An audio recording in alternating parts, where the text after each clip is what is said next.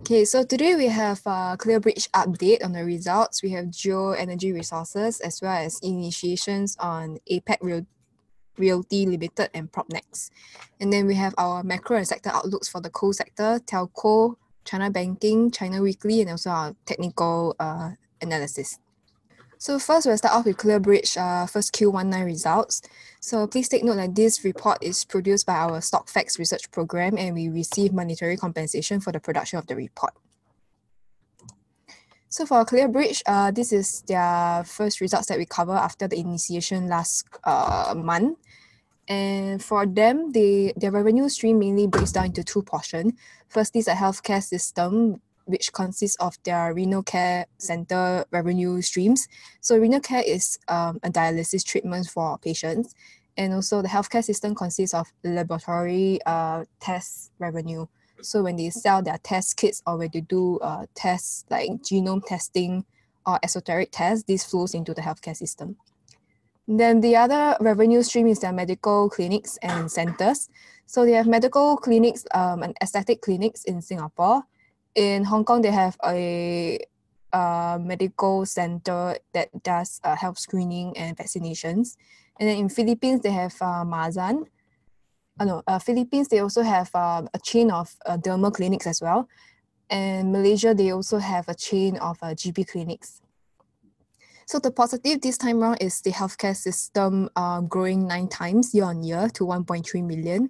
So healthcare system consists of TMJ. So TMJ is the clinic, is the renal care center in Philippines. And then for Mazan, it's actually a medical center. It's quite a huge medical center that does basic GP clinic services as well as a pharmacy business that disperses drugs. And also a laboratory business here. So the main reason why the healthcare system grew 9 times this quarter is because of the acquisition of TMJ in Indonesia. So it was acquired in April 2018. That's why in first Q18, it wasn't included in the revenue contributions. So for TMJ, their renal care centers increased to 37 from 22 at acquisition. So the special thing about a renal care center is that it's a very recurrent revenue streams. Patients need dialysis treatments for a lifetime. So out of these 37, 23 is operational and the remaining is still under construction. So we expect TMJ's revenue growth to pick up in the following quarters as renal care patient volume increase. So right now, the patient care volume capacity is around 70% on average for the 23 operational hospitals. And also as more hospitals complete renovations, the revenue growth will pick up as well. So the revenue contribution for TMJ this quarter only comes from the 23 operational hospitals. And as for medical clinics and centers, revenue grew 267% to 0.9 million. And this is mainly due to the group's expansion of medical clinics and centers in Hong Kong, Malaysia, and Philippines, plus revenue contribution from the Singapore medical laser and surgical clinic in April 18. So this MSLC does dermatology treatments and laser treatments as well. The negative for Clearbridge is the temporary disruption to business in Mazan. So renovations at Mazan began around 4Q18 and this resulted in a disruption to business in first Q19. So however, renovations has been completed in February. So we expect the revenue to flow in from the revenue completion, from the renovation completion in 2Q19.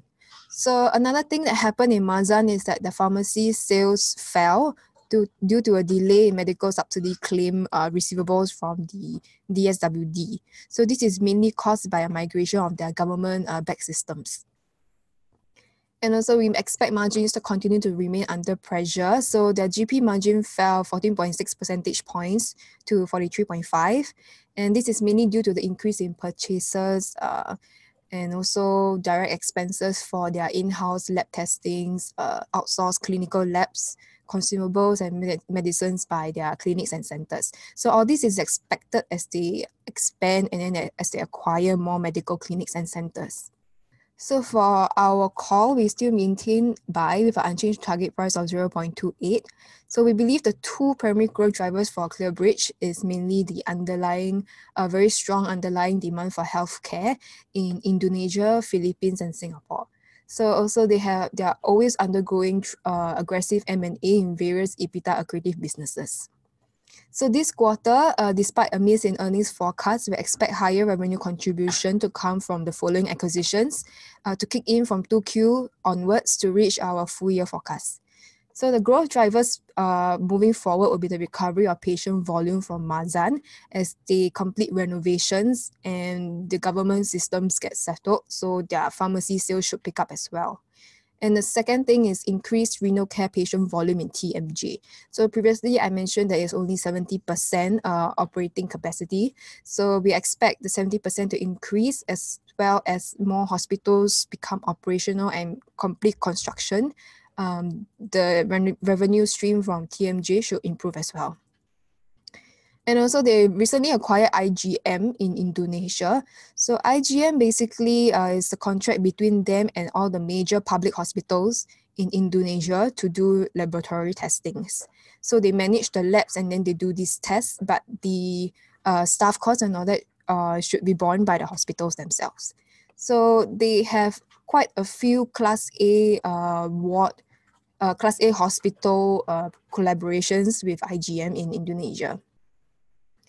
So another thing that happened this quarter is that they acquired 9 new dental clinics in Singapore. So they expect this to provide synergy within the group, as this can also be a form of contact between patients and Clearbridge to sell their esoteric tests and also their genome testings as well. And another thing that is going to happen is the expansion of the Hong Kong clinic. So the thing about the Hong Kong clinic is that they are receiving a lot of demand from mainland Chinese coming to Hong Kong for their health screening as well as vaccination. So the Hong Kong clinic is facing an overload of patients, so they're expanding it to twice the size. And renovations has just been completed. So in 3Q, we should expect the higher revenue flow to coming from the Hong Kong clinic as well. So for the Hong Kong clinic, they average patients around 350 patients per month. So if they double up the size, we can expect probably twice of the current amount. And another thing that happened this quarter is also they acquired a new pediatric clinic in Malaysia. So this pediatric clinic is located in a very affluent part of Malaysia where there's a lot of new families coming in, and they expect patient volume for the pediatric clinic to pick up as well. Yep, so this is for Clearbridge Health. Next, I'll pass on to Guangzhi for Geo Energy Resources. Hi, good morning. Next is Geo Energy's first Q results update. So we downgrade our core to neutral with a lower target price of 15 cents. So the what happened during first Q was that the performance or the financials didn't look good. So the positives for this quarter was that it delivered 1.9 million tons of coal sales, which is on track to the 8 millions of our FY19's target. And the negatives was that it had the first gross loss since first Q16. So the breakdown of the business performance are shown here. So the main headwinds for this quarter was that the ASP dropped substantially. You can see here, year on year, it dropped by 31%. And the outlook for this counter was that we expect we will continue to deliver its annual production target. However, the overburden costs will be relatively high this year. Because the TBR mine, which is the new mine, just started to produce last year. And we think that the FY19's mining business will underperform FY18's. And the most important update was that Geo is likely to raise the debt to acquire another coal mine. Because right now it has about $200 million in hand, but it's not enough to acquire the new coal assets, because right now, according to the market rate, the 2P reserve will average at $6 to $7 per ton. So that means they need to acquire maybe a few hundred million US dollars to pen out this deal. If they don't deploy the cash, they may redeem the senior note, which worth 300 million US dollars by the end of this year. So next is the Singapore Coal monthly update. So in May, China published the midterm 13th five-year plan evaluation and outlook for coal industry.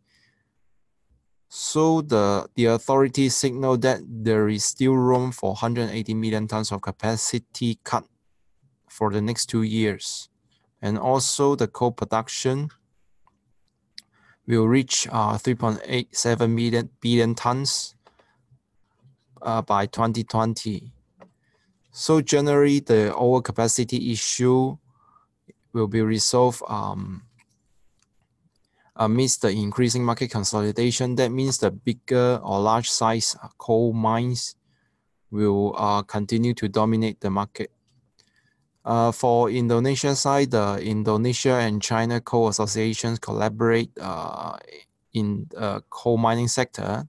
Both parties signed the MOU in May to develop the coal mining and utilization development of environmental technologies and personal exchanges jointly. So this signal the market that the Indonesian coal may not be restricted for the coal import. And also the Indonesian government rejected the calls from the smaller mines for DMO reduction. So previously, some of the coal producers, they submit the requirement for the reduction of the DMO. But right now, at the moment, the DMO is still about 25% of the last year's production. So what we think is that in China, the ongoing clampdown on capacity and market consolidation will support coal prices. And also, these policies from China will help to concentrate on the capping of the upside of prices. So that means the policies from China is for the purpose to stabilize the coal prices. For the Indonesian side, we think that their policies are more volume driven because last month the local government initiated the infrastructure expansion plan, which is about 400 billion US dollars. So the rejection on the DMO is in line with the ambitious expansion plan. However, we think that the policies will not take care of the downside of the coal prices. And we think that the producers will have to ramp up the output to offset the price headwinds in order to maintain or improve the profitability. And lastly, we think that this will hurt the smaller miners with smaller reserves and more dependence on the export market. So this 6 chart shows current situations on the coal market. So we can see that in April, the monthly production in PRC actually decreased. And also the import from Indonesia to China didn't grow a lot. Also, the thermal power and hydropower started to correct because the low season has come. And also the HBA prices dropped to a 22-month low. That was mainly due to the Newcastle prices drop further in April. And also the Qinhuangdao 5,500 got stabilized at slightly above 600 RMB per ton. And because of the low season, the port coal inventory level started to stack up. So next, I will pass on to Tara. Hi, morning everyone. So this morning we initiated on the real estate agency sector along with APAC Realty and PropNex. So we have a buy call on those two counters. So the real estate agencies market in Singapore is dominated by PropNex and ERA, which is the APAC Realty's operating brand. So these two agencies alone already handle close to half of the total number of real estate agents, as you can see in the pie chart on the right. And in terms of transactions, that flows through to about average of 85% across all property transactions by number of units as of 2018. So this is an average market share for transactions across the primary sales, secondary resale, and HDB resale. And other than that, they also have very high unleveraged return on capital. Both companies clocked in high double-digit ROEs over the years. PropNex is about 31% and APAC Realty 17% for FY18. And this is to note that there's little to no leverage due to the very nature of the brokerage business, which does not require debt to operate on. And also most of their sales force, which are the agents, are paid on the variable basis. So they are only paid once they clock in the revenue in terms of the transactions. So this structure allows both companies to very easily maintain or grow their high ROE given the little to no debt requirement of the business. And on top of that, we can see that both companies are able to beat, or if not match, the movements of the property market. If you take a look at the transaction volume and against their revenue, year-on-year change on the graph on the right. So you can see that both companies were able to match or beat the movements each time. For example, in just last year, there was an 8% dip in the transaction volume, the overall transaction volume. However, both PropNex and APAC Realty recorded a 6% and 30% increase in revenue respectively. So let's take a look at how the industry consolidated over the years. So PropNex and ERA have always consistently been the top two players in terms of the market share of agents. So they've always held the lion's share of agents within the market. However, it's only in 2017 that PropNex overtook ERA Realty in terms of the number one position. In terms of the number of agents, this was primarily due to their merger with DWG, Dennis Wee Realty Group, in 2017. So if you take a look at the top blue line, that's the 20% jump in the number of agents in 2018 onwards. And for let's take a look at how they generate their revenue. So this is pretty straightforward. Most of their revenue is generated from the brokerage business, about 80% of revenue. And this comes from across all segments. So you have the sales, which comes from the primary sales, secondary sales from the private residential, as well as HDB resale. They also do some commercial industrial, though it's a smaller part of the segment. They are primarily in residential. And not forgetting the leasing segment across private resi, HDB, and commercial and industrial. There's also a non-brokerage related revenue stream.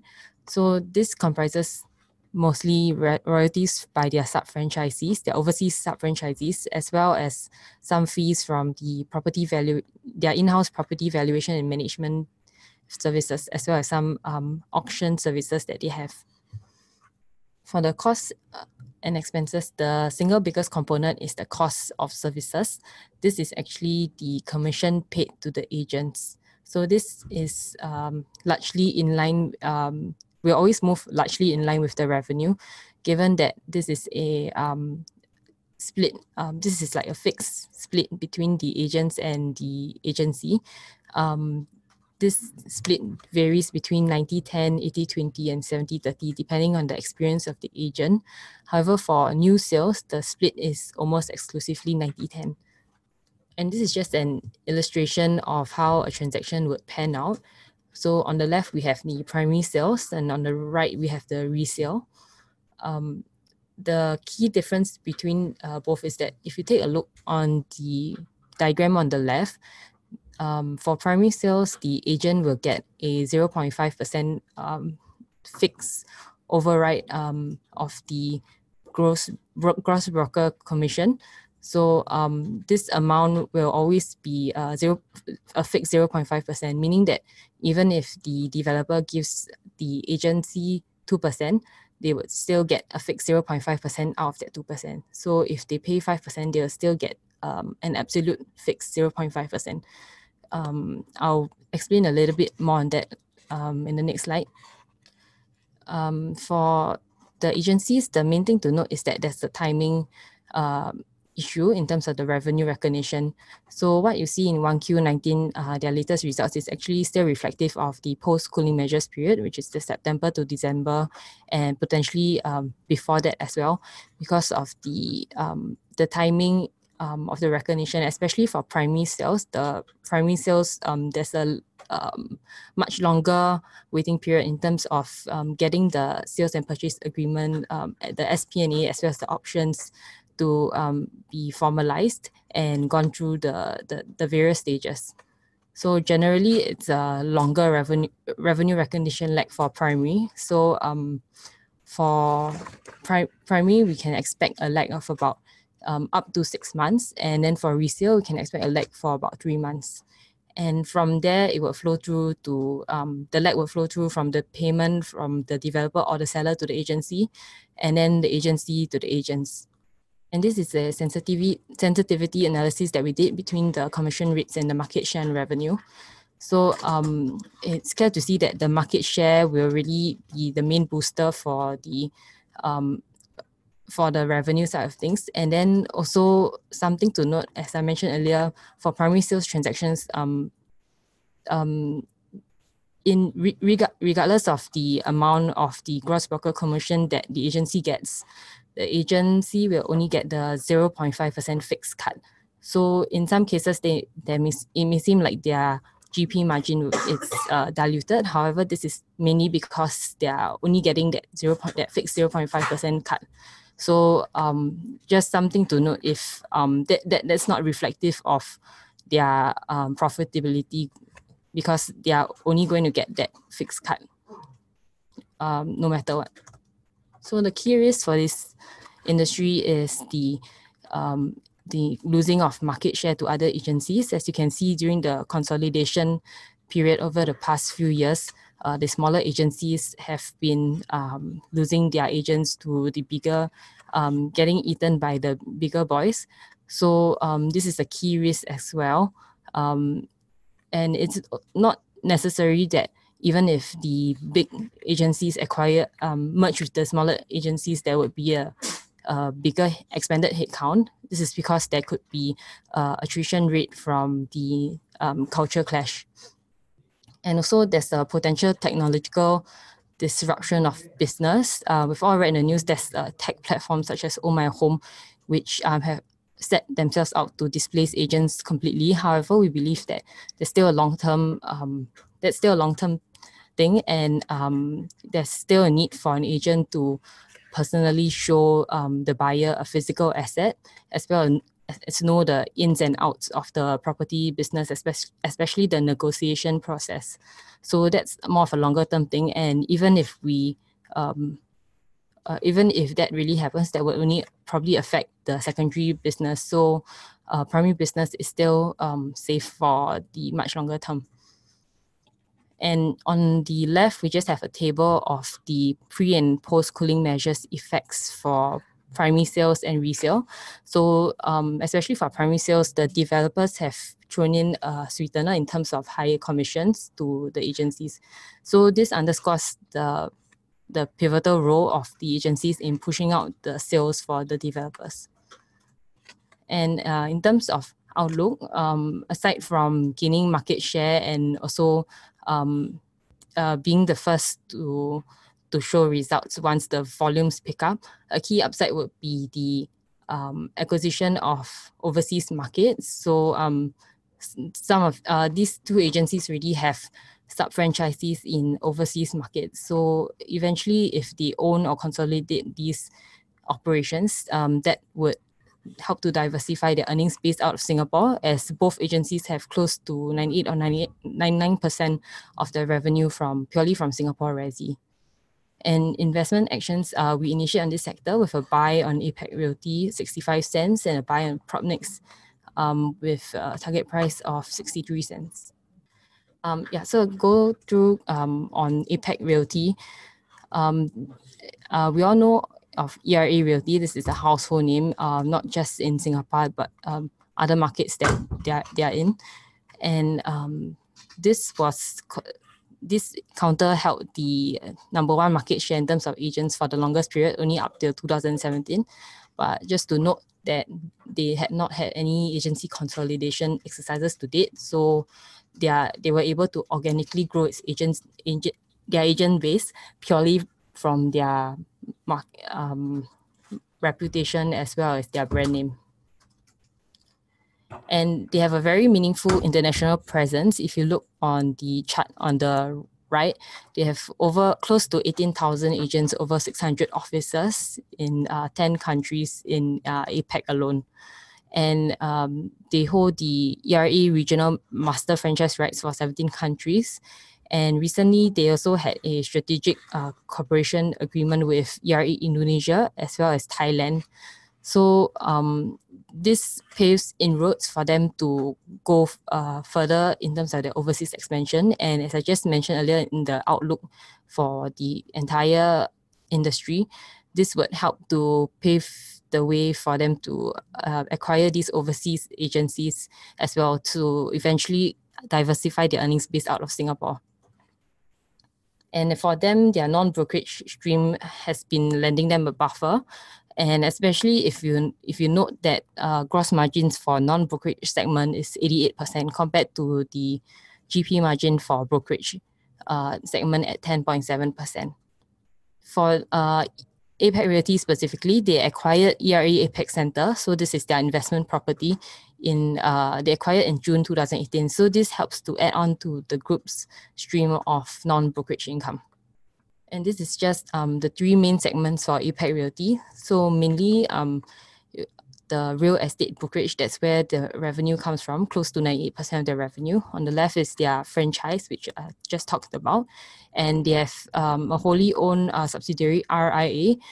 This segment conducts trainings and courses for their agents. And they also conduct valuation work for their clients as well as certain property management services.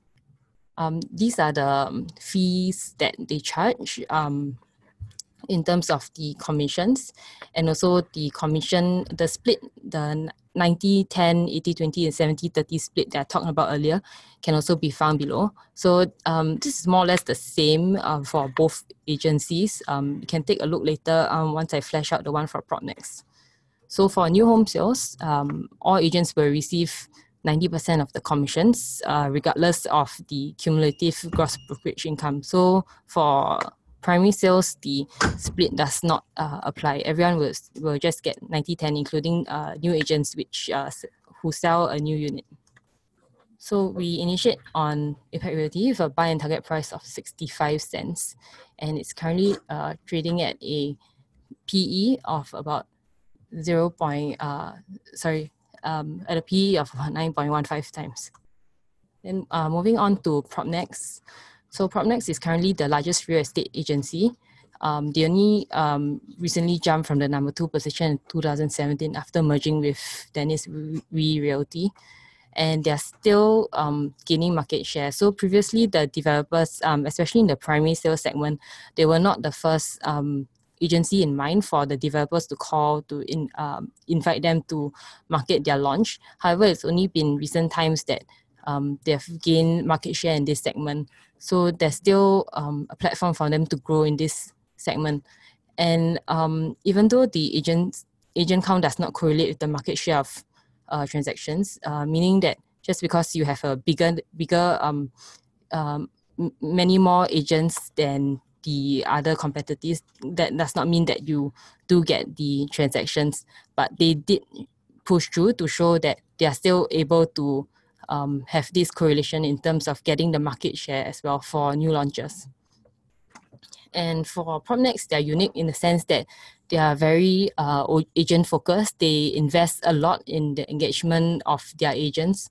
So they hold regular trainings, boot camps, and quarterly conventions, as you can see on the right.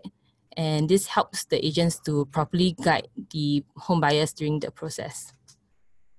And similar to APAC Realty, they derive bulk of their revenue from the brokerage services segment, and they also have similar non-brokerage fee income segments.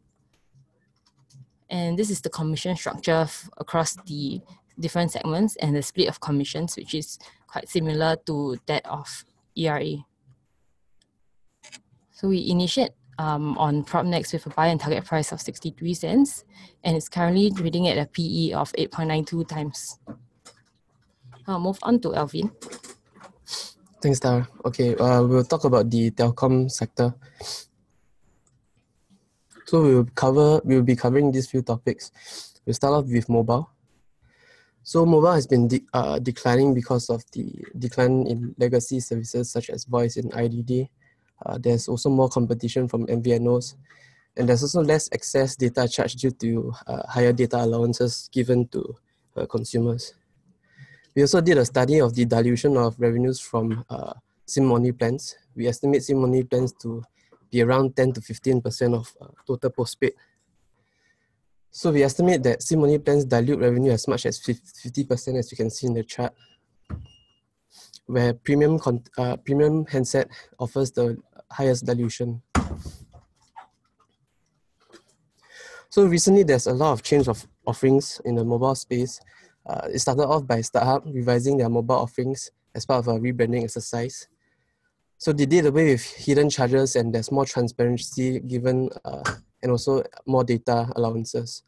Singtel followed by offering a pure digital products. This is targeting the price sensitive and the digitally savvy consumers. And then M1 most recently last week streamlined their offerings by doing away with complicated plans by just offering two mobile plans, which is the SIM only and postpaid plan, which is a handset plan.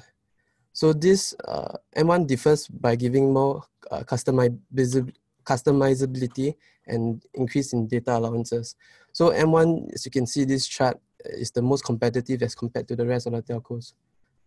However, that being said, Singtel offers non-price differential offerings such as pay TV content bundled into their mobile plans.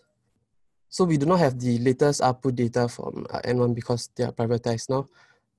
So we can see that ARPU has been declining postpaid and prepaid. We think that this trend will likely to continue and stabilize in the end of 2020. So we believe that there will be some form of stabilization because SIM-only plans acts as a transitionary mobile plan to handset plans. So what does this mean is that as consumers finish their postpaid plan of 2 years, they will most likely want to wait for a desired handset. So they will want to move on to the SIM-only space where they have more flexibility without a lock-in contract. So we do not expect the percentage of SIM-only which dilutes revenue to form a higher percentage in the postpaid space. We also think that there will be negligible impact from the entrance of TPG. We'll talk more about TPG later. This is the MVNOs. So Circus Life and Zero have lowered their prices while waiting for TPG's entrance. So on TPG, it's expected to launch to late 2019. It's delayed for almost a year. So mobile trial started in 2018 with 20,000 subscribers and then later expanded to 200,000 subscribers in March. So the trial offers free unlimited data for 12 months. The speed will be capped at 1 Mbps after the first 2 gig per day. So TPG has surpassed the IMDA target of nationwide outdoor coverage. I'll show you a chart later on. So we think that the impact to TPG will be minimal, at least in the near term, as there's the wow factor that there's a new MNO in town dissipated. And also MNOs and MVNOs have already had a full year to revise their offerings to ensure there's no gap that TPG could enter or to tap on. Also in recent news, the ACCC opposed the merger of TPG and Vodafone. So we think that TPG would focus more of the resources to the mobile network rollout in their core Australian market. So this was the quality of service set by IMDA. So as of date, TPG has already have more than 99% coverage for outdoor. So they have surpassed it by 1 year. So they are left with the tunnels and in-building coverage, which is relatively weak at the moment. So moving on to pay TV, industry pay TV revenue declined by 5.6% in 2018. So attrition to OTT players continue. We saw StarHub subscribers shrunk by 55,000 year-on-year, while Singtel 14,000 year-on-year. So StarHub in the near term would face a higher attrition because of the ongoing migration of cable to fiber. Singtel, we think that they are able to maintain subscribers because of their bundling their pay TV content with mobile.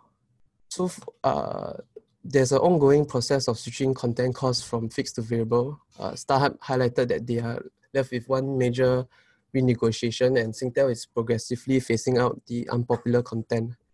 So we think both telcos' cost structure could improve.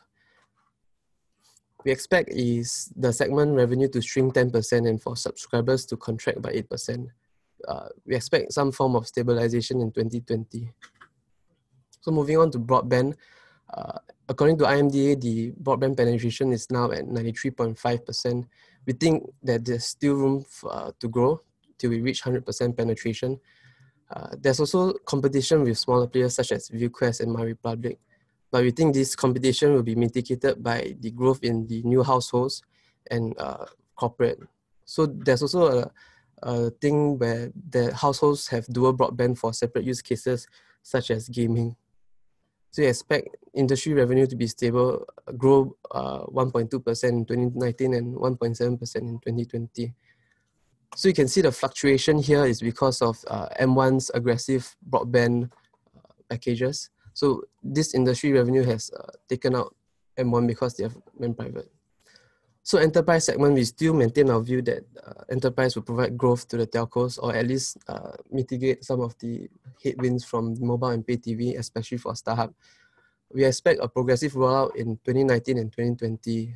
Management has also indicated that there is more traction in the coming year. So there's also increased demand, as communicated. There's increased demand in managed services across government, financial services, hospitality, transport, SME, and healthcare. We also think that there will be potential for 5G, especially in industry automation, remote surgery, and smart city applications. Hence, we factored in a growth of 20% in 2019. We also think that cybersecurity will be a growth driver for enterprise. Global spending on security hardware, software, and services will top 103 billion in 2019. This is up 9.4% from 2018. So Singtel and StarHub is well positioned to benefit from the increase in spending in cybersecurity. StarHub has also recently made a joint venture with Temasek to form Ensign, a pure play cybersecurity business. Moving on to 5G, IMDA has maintained its projection for 5G to be commercialized in 2020 and a wider scale deployment in 2023 and 2024. Right now, the use case is pretty much enterprise with industry automation and mission critical applications such as remote surgery, which requires lower latency. So IMDA has expressed that they wanted 5G to be a standalone network, which means there will be minimum 2 nationwide. This translates to almost doubling the base stations needed. So the likely scenario would be that StarHub and M1 will co-bid for one spectrum, and Singtel will build its own.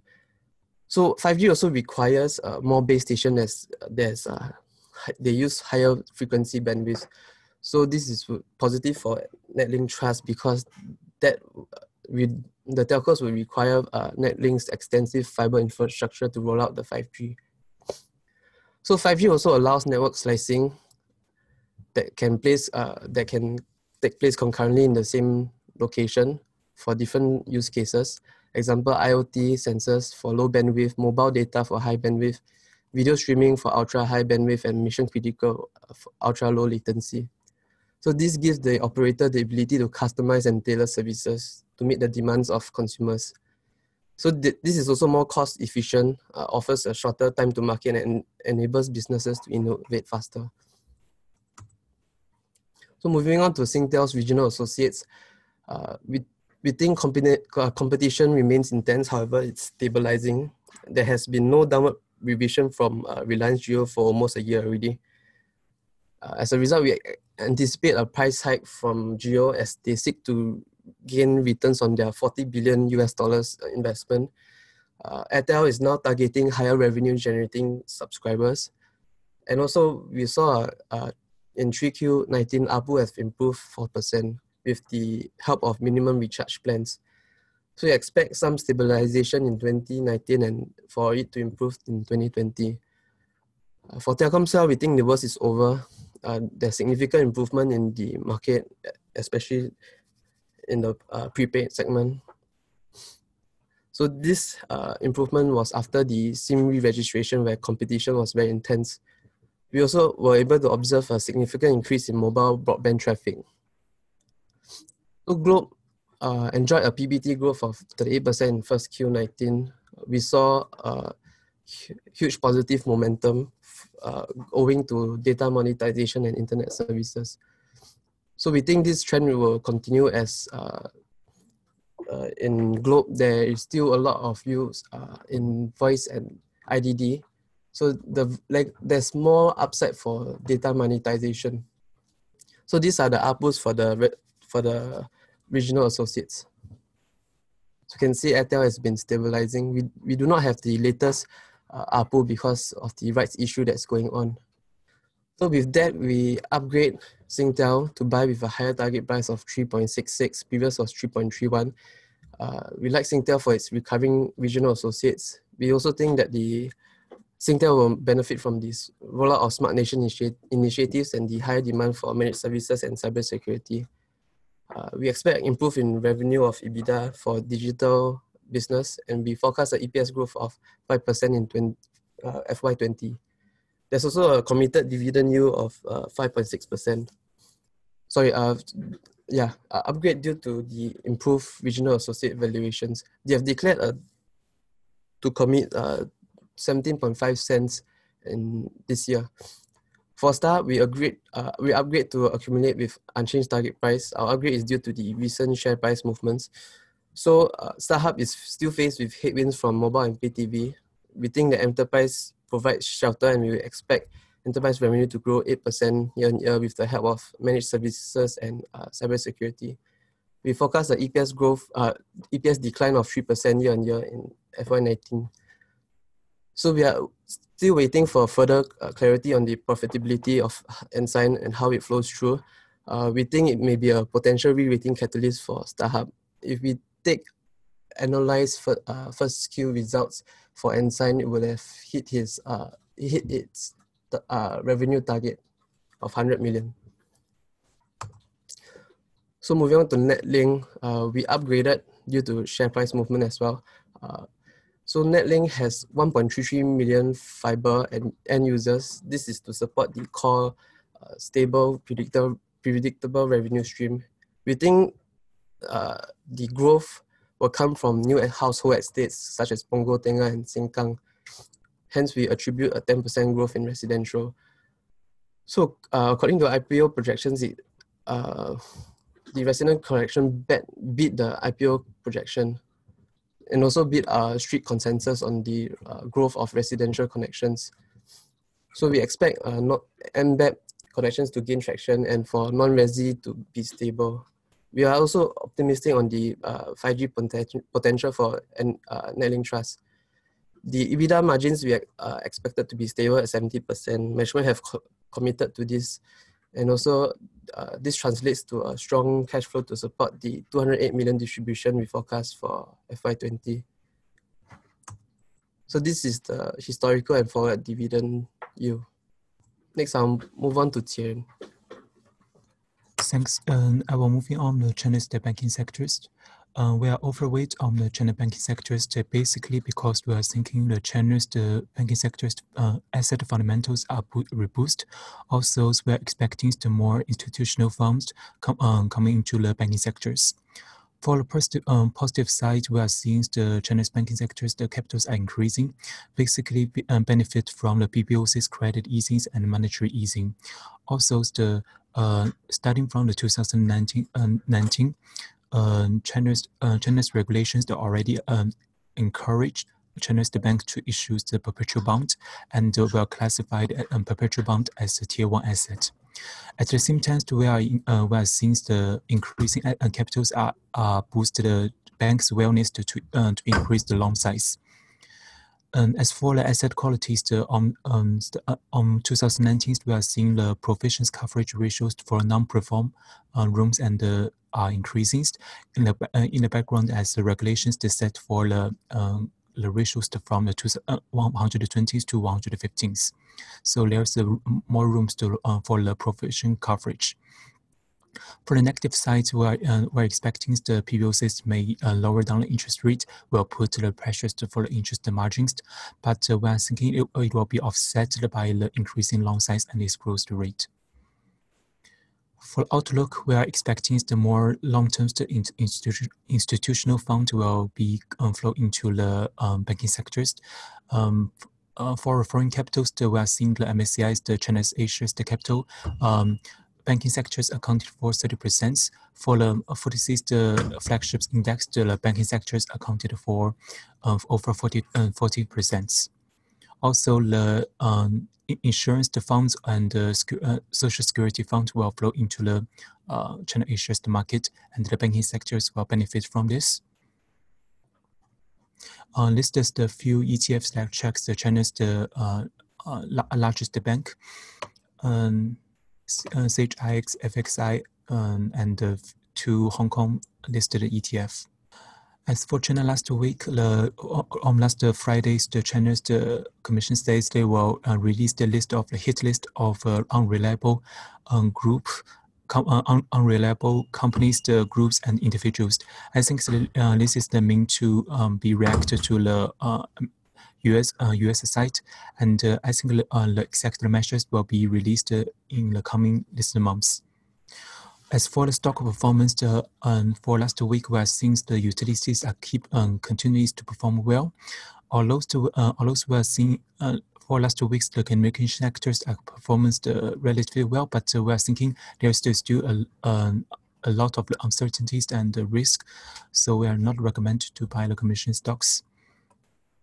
In the environment of uncertainties, we still recommend to buy defensive stocks like the utilities and the financial stocks. For the financial sectors, we continue seeing the regional banks are perform well. The insurance companies are performs well. That's all for today's China weeklies. I will move on to the variance for the technical analysis. Thank you, Jian. Right now, we're going to look at China Merchant Bank weekly technical outlook. For China Merchant Bank weekly chart analysis, we have 2 scenarios. So I'll go through the first scenario. Basically, both scenario has uptrend momentum. So we are currently very strong bullish. We have a very strong bullish outlook despite a false breakout in March 2019. The strong bullish candle closed above the 38.2% of Fibonacci level over here. Actually gave us added conviction that it will be going into a strong bullish sentiment. So we have basically used Fibonacci extension to identify 2 target level, which is 127.2% and 161.8%, namely $53.75 and $58.71. So for scenario 2, market may have the potential and opportunity that will correct itself to the support zone 2 identified over here at 61.8% of the total Fibonacci swing high and swing low. Price level will be at $32.85. So, however, should price actually retrace to that support zone 2 identified, our target price remains unchanged at 127.2 and 161.8. So let's move on to our Singapore outlook, the Straits Times Index. Based on the Straits Time Index at the wave count, current wave count is at the corrective wave 2 of the minor wave. The minute wave of the wave 1, 2, 3, 4, 5 ABC has already been completed. The biggest subwave ABC is actually ongoing, and we believe that based on the Fibonacci analysis, and should the 3,000 psychological level is being broken, prices will still have the downside to go until 2,800 or $27,605 points. I mean, so with that, is there any question? Dear, if there's no any other question, we'll end the meeting. Thank you.